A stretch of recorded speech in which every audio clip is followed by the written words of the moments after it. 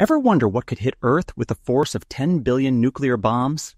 66 million years ago, it actually happened.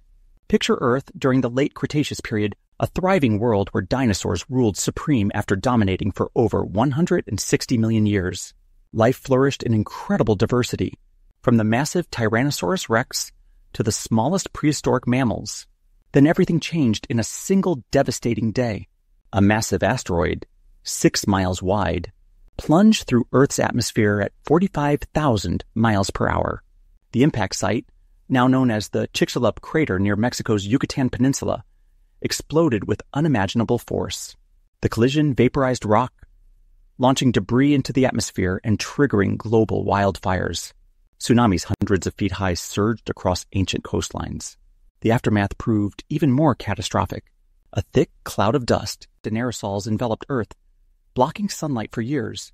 Temperatures plummeted globally, creating what scientists call an impact winter. Photosynthesis nearly stopped. Food chains collapsed. In this harsh new world, 3/4 of all species, including the mighty dinosaurs, vanished forever. Yet from this devastation emerged opportunity. The extinction of the dinosaurs allowed mammals to evolve and diversify, eventually leading to human existence.